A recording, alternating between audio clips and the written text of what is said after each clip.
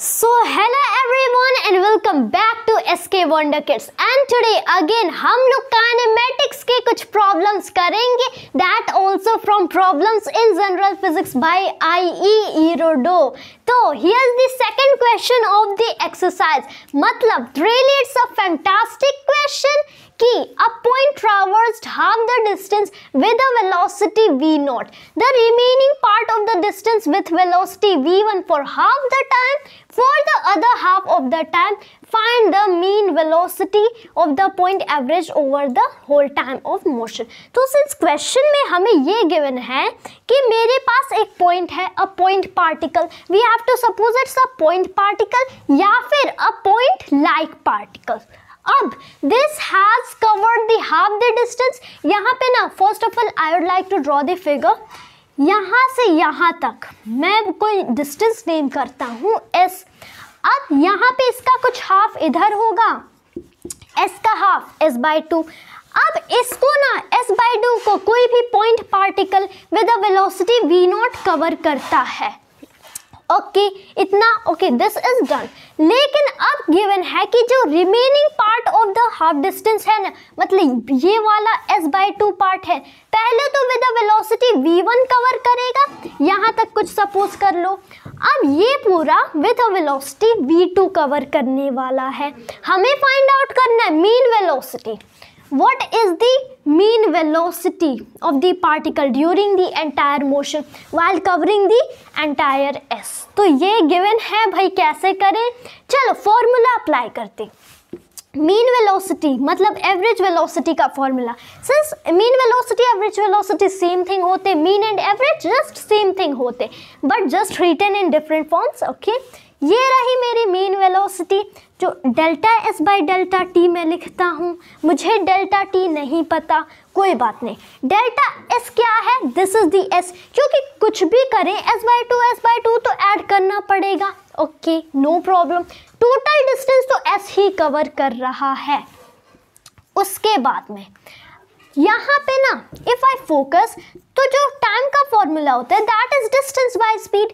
इसके अकॉर्डिंग अगर मैं जाऊँ, क्योंकि ऑलरेडी जो मेरा डेल्टा टी है इसको मैं कैसे डिफाइन कर सकता, पहले तो कुछ टी रहेगा, t1 रहेगा, प्लस में 2t रहेगा. ओके अब भाई 2t कहाँ से आए? What is this t? तो मैं सपोज कर रहा हूँ कि क्योंकि यहाँ पे गिवन है ये s/2 कवर करने के बाद with a velocity, suppose t time में इतना डिस्टेंस कवर किया. ओके हाफ ऑफ द, अब ये जो भी रिमेनिंग पार्ट है s/2 में, इसमें ना in the half time it covers with a velocity v1 while the other half time with v2. तो अगर one part of the time is t तो दोनों को मिला के t plus t is 2t. तो that's why t1 plus 2t total time interval है. यहाँ से according to this formula t1 and 2t हम लोग निकाल सकते. सपोज करो मैं लिखता हूँ जो t1 होगा that will be s1 by v1. चलो s1 भाई मेरा क्या है? What is my s1? If I try तो ये तो है भाई s/2.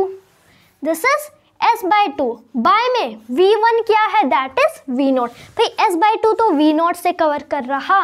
This is the v0. अब ये रहा s/2 v0, यानी s/2 v0 टाइम में इतने सेकंड्स में हो सकता है, हमें यूनिट नहीं पता, लेकिन t1 की यही वैल्यू डायरेक्टली होगी भाई, कोई बात नहीं.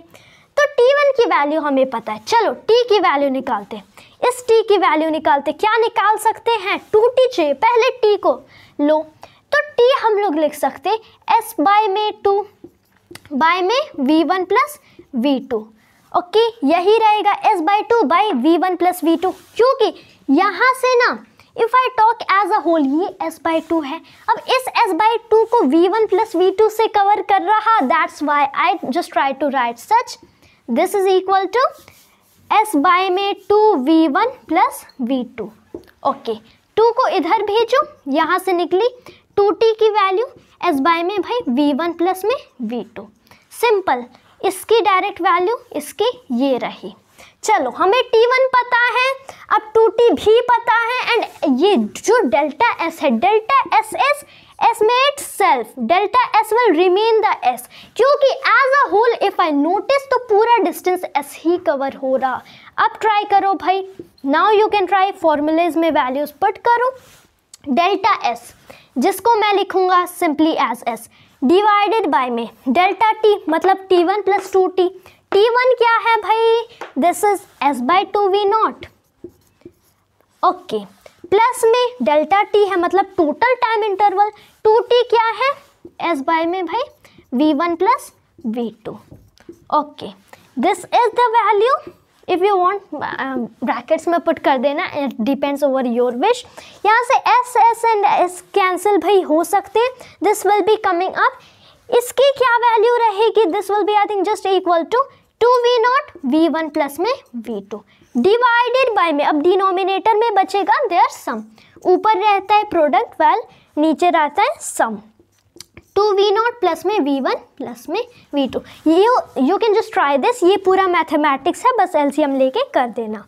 ओके ये क्या है, व्हाट इज दिस, ये मेरी मीन वेलोसिटी है जिसको मैं एवरेज वेलोसिटी बोलता हूँ, यानी जो मैं ऐसे रिप्रेजेंट करता हूँ या फिर ऐसे भी रिप्रेजेंट करता हूँ वो क्या है, okay, this is the 2V0 V1 plus में V2 डिवाइडेड बाय में 2V0 प्लस में V1 plus V2, this is what, this is my mean velocity. तो बहुत ही सिंपल क्वेश्चन था, it required only visualisation of the question, कि question को visualise करो and you can easily solve the question.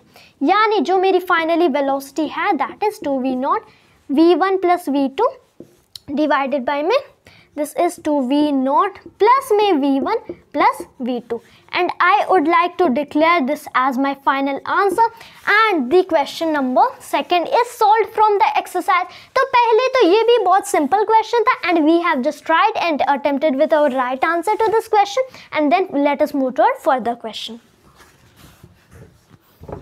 So now let us move to our next question। मतलब a car starts moving rectilinearly first with acceleration w equals 5 meter per second square. The initial velocity is equal to 0. Then uniformly and finally decelerating at the same rate w comes to a stop. The total time of motion equals tau equals 25 seconds. The average velocity during that time is equal to mean v equals 72 kilometre per hour. How long does the car move uniformly. तो question में given है एक car, imagine, we have to visualise the question कि एक car को imagine करो, we have to right it just over a 2D kind figure.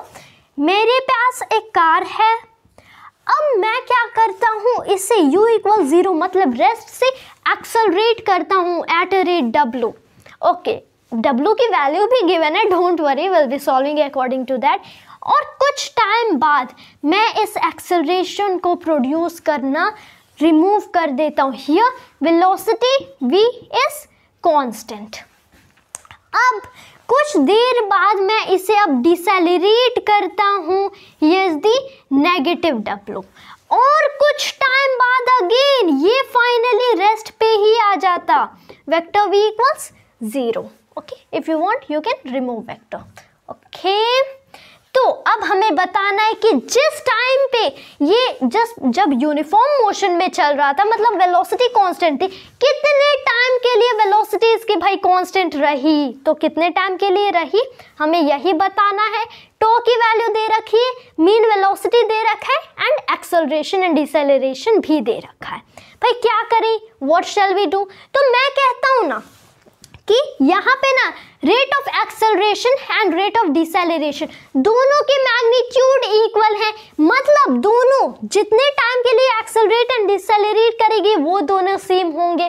That's why दोनों में डिस्टेंस ट्रैवल्ड भी सेम होगा। This is the point, this is the concept required in question and as you apply the concept directly ये सारे problems easily हो सकते हैं। Whatever the question asks, okay, it can easily happen. That's why जो time will be, whatever time will be for acceleration and deceleration वो same है। तो अगर मैं suppose इन दोनों टाइम को ऐड करूँ, पहले तो suppose कर लो, मैं बोलता हूँ कि डेल्टा टी टाइम में दी ओके whatever velocity मेरी होती है, this is a constant, यानी डेल्टा टी यूनिफॉर्म मोशन हो रहा और डेल्टा टी की वैल्यू जाननी है हमें। ओके, हमें ये पता है। अब टॉ तो हमें दे रखा है कि टॉ is the total time of motion. Okay, no problem. अब मैं क्या बोलता हूँ ना कि जो एक्सेलरेशन का टाइम होगा, सिंपली एक्सेलरेशन का टाइम, ओके, प्लस में डिसेलरेशन का time, okay, will be just equal. That's why अगर मैं दोनों टाइम को ऐड करता हूँ, since don't consider negative symbol here, मैंने डिसेलरेशन रिप्रेजेंट करने की ओके जस्ट कोशिश की है। यहाँ पे एक्सेलरेशन एंड एक्सेलरेशन ऐड नहीं हो रहे, इनके टाइम ऐड हो रहे, टाइम ऑफ एक्सेलरेशन प्लस में टाइम ऑफ डिसेलरेशन। क्या होगा, दोनों सेम है तो ये 2t हो जाएगा, भाई 2t हो जाएगा। चलो अब ये 2t कर लो इफ़ यू विश। तो इसको ना अगर चाहना तो इसको t डैश कर लेना एज यू विश। तो if I require only time of acceleration, suppose मुझे सिर्फ टाइम ऑफ एक्सेलरेशन चाहिए, तब मैं क्या करूँगा, तब time of acceleration will be equal to what, if I try, तो ये तो रहा 1/, ओके, एक्चुअल में 2t इज व्हाट, 2t क्या है, इफ आई विश 2t को मैं लिख सकता हूँ, sorry, this is the toe minus में डेल्टा टी। भाई मैंने इसको क्यों लिखा, why have I written such, क्योंकि if I take the time of acceleration plus में टाइम ऑफ डिसेलरेशन, इसको मैं ऐसे भी लिख सकता हूँ कि जो टोटल टाइम ऑफ मोशन होगा माइनस अगर उसे करता हूँ with the time in which uniform velocity is going on, तो उसको मैं time of acceleration plus time of deceleration कह सकता हूँ। सिंपल प्रॉब्लम है, ओनली वी कैन अंडरस्टैंड। मेरे पास इतनी लंबी रोड है, अब अगर मुझे ये पूरी लेंथ पता है 5 किलोमीटर और इतनी पता है 2 किलोमीटर, तो इतनी निकालने के लिए for finding out so much, मैं पूरे में से इतने को सबट्रैक्ट कर देता तो इतनी मिलती। इसलिए इफ पूरे में से मैं इतने टाइम जिसमें मोशन यूनिफॉर्म है सबट्रैक्ट कर देता तो मुझे वो पार्ट मिलता है जिसमें मोशन एक्सेलरेट प्लस में डिसेलरेट हो रहा है। तो दैट्स वाई यहाँ से मुझे मिली t की वैल्यू एज टॉ माइनस डेल्टा टी बाय में 2, यानी सिर्फ एक्सेलरेशन या सिर्फ डिसेलरेशन का टाइम होगा टॉ माइनस डेल्टा टी बाय में 2। चलो दिस इज हैपेंड। अब क्या करें, चलो अब भाई क्या करें, मैं बोलता हूँ बेसिक सा फॉर्मूला होता है s equals U T plus half A T square. इस फॉर्मूले के अप्लाई करते, एक फॉर्मूला होता है s होता है average velocity into the total time of motion, इस फॉर्मूले के भी अप्लाई कर सकते। तो if s equals U T plus half A T square भी and s equals average velocity into total time of motion भी, तो हम इनको भी इक्वल कर लेते हैं कभी कभी इन सम ऑफ द केसेस। चलो कोशिश करते हैं, मैं average velocity into total time of motion मतलब टाउ किसके इक्वल है, U T plus half A T square, rest से स्टार्ट कर रही है मतलब रेस्ट से स्टार्ट कर रही मतलब initial velocity 0, then this is only half W T square. अब टाइम ऑफ एक्सेलरेशन या फिर टाइम ऑफ डिसेलरेशन पर्टिकुलरली में टॉ माइनस डेल्टा टी बाय में 2 है, तो इसका स्क्वायर करो मतलब टॉ माइनस डेल्टा टी का स्क्वायर, अब 4 का अब डिवाइडेड बाय में 4, रिमेंबर 4 का स्क्वायर मत करना, बाय डूइंग स्क्वायर ऑफ 2 मैंने लिख लिया, बस टॉ माइनस डेल्टा टी का स्क्वायर अभी करना है। अब लेकिन यहाँ पे एक चीज़ मिसिंग है, this you have to multiply by 2। भाई मैंने ऐसा क्यों किया, बिकॉज यहाँ पे 2 से क्यों मल्टीप्लाई करें, क्योंकि एक डिस्टेंस ट्रैवल हो रही है वाइल एक्सेलरेशन, दूसरी हो रही while deceleration, you have to make sure this. इसीलिए ये जो इतनी पर्टिकुलर डिस्टेंस है this is only for acceleration, अगर इसमें मैंने इतना और ऐड कर दिया then this is for acceleration plus deceleration, इसमें इतना ही और ऐड करना मतलब 2 टाइम्स ऑफ दिस टर्म। चलो अब इसमें क्या ऐड करें भाई, इसमें ऐड करें वो दैट डिस्टेंस जो कि ट्रैवल हो रही है ड्यूरिंग व्हाट, किस टाइम में, ड्यूरिंग द यूनिफॉर्म मोशन। तो इसको हम लोग डिफाइन कर सकते by W times the toe minus delta T, आपको करो इसको डिवाइड बाय 2, अब इसमें मल्टीप्लाई कर दो delta T, this is the other distance, ये पूरा है the other distance, this is the other distance. चलो that is just travelled during the uniform motion की पीरियड। 2 से 2 भाई कैंसिल, चलो नो प्रॉब्लम। चलो इस इक्वेशन को भाई सॉल्व करते हैं। यहाँ से मुझे डेल्टा टी का स्क्वायर पहले तो मिल सकता है। डेल्टा टी का स्क्वायर क्या होगा, व्हाट विल इट बी? तो इस after solving the given equation mathematically करना है, टोटली मैथमेटिकली। ये तो भाई पहले होने वाला टाउ स्क्वायर माइनस में 4 टाइम्स मीन वेलोसिटी इनटू में अगेन टाउ डिवाइडेड बाय में डब्ल्यू। हाँ, ये इक्वेशन मिलेगा after solving the given already equation, क्योंकि ऑलरेडी हमें पता है, no need to waste time over that kind of thing, I have just solve it. This is mathematical total, क्योंकि physics mathematics is a basic part of physics. Mathematics के बिना physics नहीं possible होता। You have to make sure this. Theoretical physics हो सकता है, ऐसी अच्छी अच्छी किताबें भी होती which can directly teach you physics without any mathematics, and one of them my favourite is a brief history of time, really अच्छी है। लेकिन if you want to pursue something your dream in physics, मतलब एक physicist बनना चाहते, so you have to become a great mathematician to. चलो इसको इधर लाते। डेल्टा टी का मैं स्क्वायर में मैंने वैल्यूज पुट की, ये क्या था, टाउ का स्क्वायर। सिंस ये इक्वेशन हमें मिल चुका है ना, इसमें वैल्यूज पुट करो। डेल्टा टी क्या चाहिए था, डेल्टा टी मतलब time during which uniform motion is going on. Delta T है time during which uniform motion is going on. तो जब मिल रहा है, सो Y shall we leave it, इसमें वैल्यूज पुट करो। टॉ का स्क्वायर रखो, मतलब 25 का स्क्वायर, 25 इंटू 25 625, माइनस में 4 इंटू मीन वेलोसिटी गिवन है 72 kilometre per hour, which we do not require.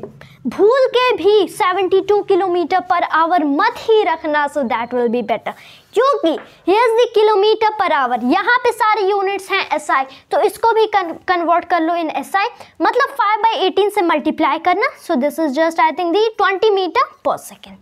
इसको कर लो तब 4 इंटू 20 इंटू में अगेन टाउ दैट इज 25, अब डिवाइडेड बाय में W मतलब 5 के रेट से एक्सेलरेट एंड डिसेलरेट हो रहा था भाई। अब क्या करें, ओके, तो now you can try this in 4 times. अब 4 इन जस्ट 4, पहले तो इसको एज इट इज लिख लेते हैं। 625 minus 4 into 25 is 100 into 4 is 400। चलो इसको सॉल्व करो। This is what, this is the 225। कौन सा यूनिट, अभी तो मीटर, अभी तो आई थिंक सेकेंड स्क्वायर आएगा। ओके, अभी यूनिट सेकेंड स्क्वायर आएगा, जो कि हमें नहीं चाहिए।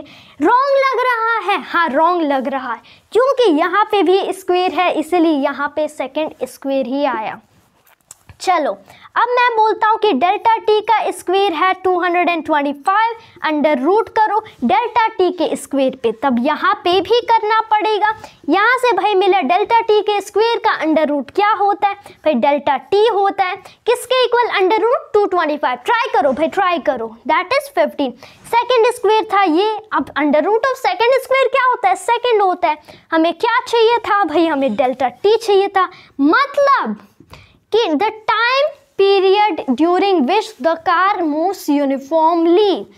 क्या मिला भाई, डेल्टा टी मिला। Final answer, this is finally our correct answer. तो रियली सिंपल ही प्रॉब्लम था, हमें बस डेल्टा टी की वैल्यू चाहिए थी एंड वी हैव फाउंड। क्योंकि आई हैव नोटिस्ड, अभी तक मैंने जितने भी प्रॉब्लम्स IE इरोडोव में किए हैं, उन सारे प्रॉब्लम्स में से आई हैव नोटिस्ड पहले इक्वेशंस बना, उसके बाद बस इक्वेशन में वैल्यू पुट करो। बेसिक इक्वेशन से काम नहीं चलता कि ये इक्वेशन इस इक्वेशन में वैल्यूज पुट करो आंसर आ जाएगा, पहले खुद के इक्वेशंस बनाने होंगे। So if you want to be a physicist, तो this book will help you a lot. If you want to pursue your dream in physics, if you want to do research in physics, क्योंकि इतने equations बनाना सिखा देगी ये book कि खुद का equation बनाने में of truly of your own कोई देरी नहीं लगेगी। You can easily try this, okay. And even अगर पेशेंस सीखना है तो इसी बुक से सीखना, because earlier I did not have much of the patience, मैं किसी भी चीज़ के लिए ज़्यादा वेट नहीं कर सकता था, बट स्टिल ये जो बुक है ना, दिस काइंड ऑफ बुक, इस बुक ने मुझे पेशेंस सिखा दिया, क्योंकि इतना इस बुक को मैंने सॉल्व किया है अभी तक कि पेशेंस एनी हाउ सीख ही गया। So really fantastic book and I love this book really a lot. So basically this was my today's video from some problems from IE Irodov. So thank you for watching this video. Full Jai Hind, Jai Bharat.